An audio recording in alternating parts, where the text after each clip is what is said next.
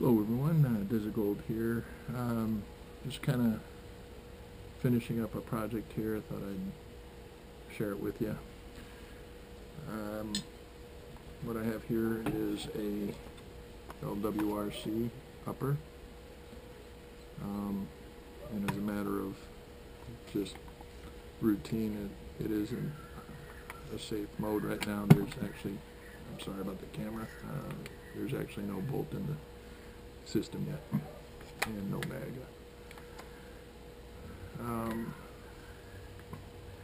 What I did was decided to update the upper with a different style gas piston system. Most people are aware that LWRC already has a gas piston system. This is the parts from the old system.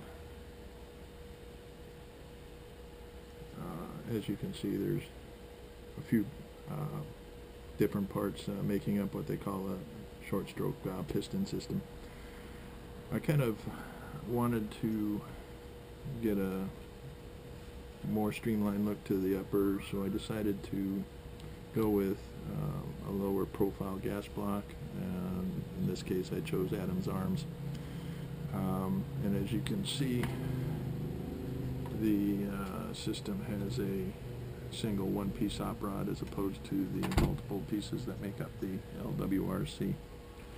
Secondly, I took off the A2 front gas block and front side system that came with the upper.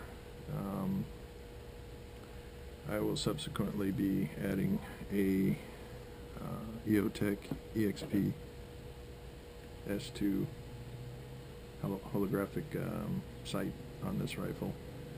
It really an awesome scope, or actually a red dot sight.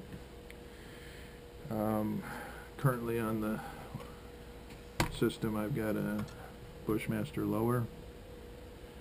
At the present time I've got Slide Solutions Bluntfire stock on it. I call it the poor man's automatic weapon. I like it. It really is a lot of fun to use.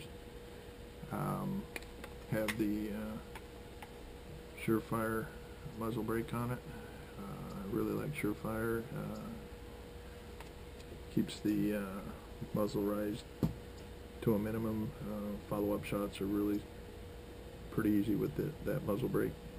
Secondly, they've set that up so that you can add their suppressor, bolt-on suppressor, in a matter of less than a minute. You could bolt their suppressor onto that muzzle brake, as opposed to having to take time to screw one on. Really like that idea. Finishing it off, I chose the Midwest Industries drop-in M1 carbine length handguard system on it.